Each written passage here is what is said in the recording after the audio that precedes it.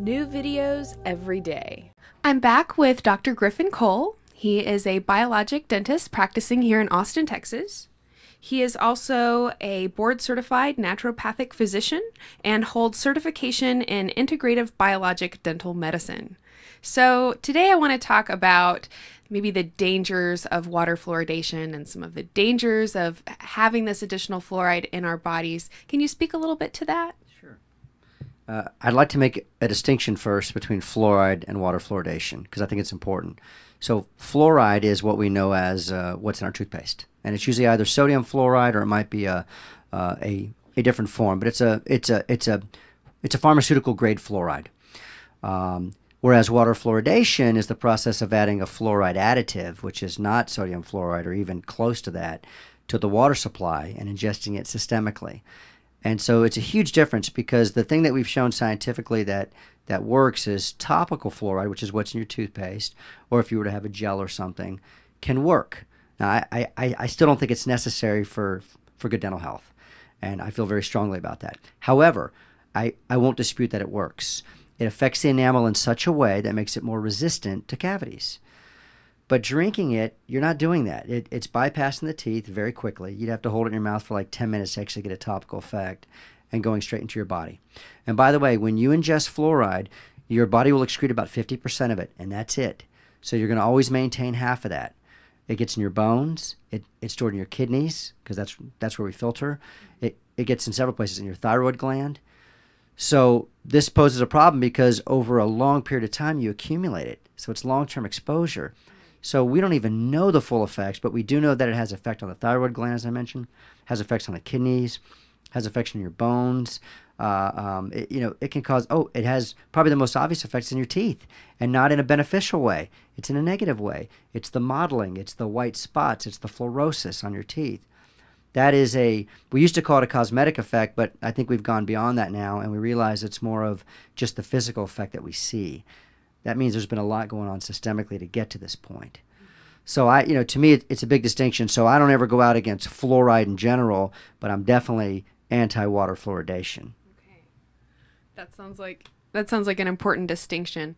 So you mentioned briefly some of the potential issues with water fluoridation. Can you speak a little bit more in detail about some of the potential effects people may experience or some of the health problems that people may experience as a result of water fluoridation?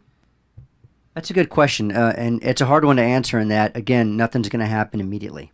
So it's not ever an acute reaction to it. Long term, what I can tell you is several things. One, we know about the mottling on the teeth already. And by the way, that's more than just a cosmetic effect. The teeth are brittle at that point. They're very porous. And I've spent the last 18 years working on patients, and I've probably done about 5 or 6 very big fluoride cases where the teeth were so destroyed that we had to rebuild the whole mouth. And that's very costly. And I can tell you that the cost of fixing fluorosis is way more expensive than just adding it to our water supply.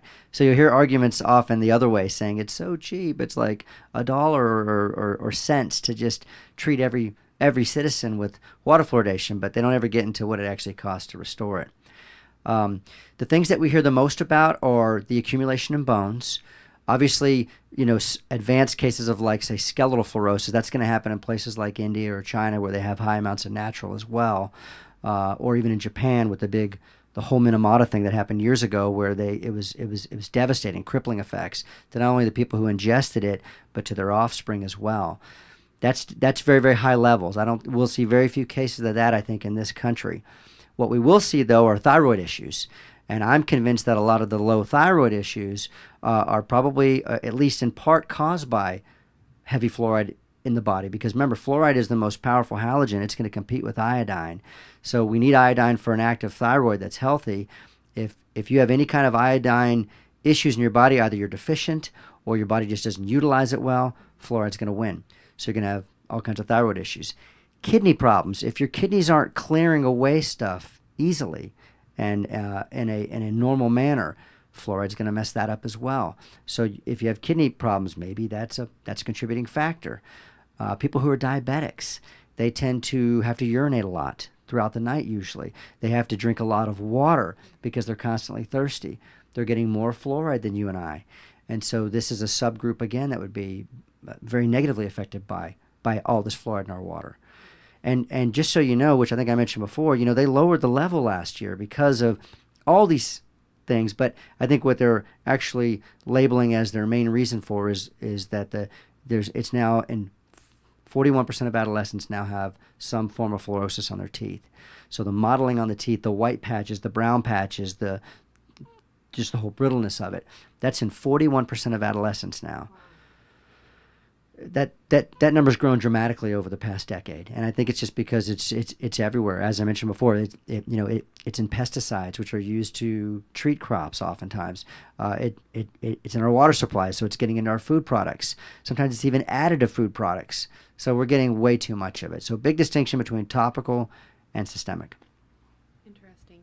So, just to kind of play the devil's advocate, what would be the potential dangers of removing the fluoride from the water? Do you think we would see an epidemic of cavities forming or any other problems like that would result?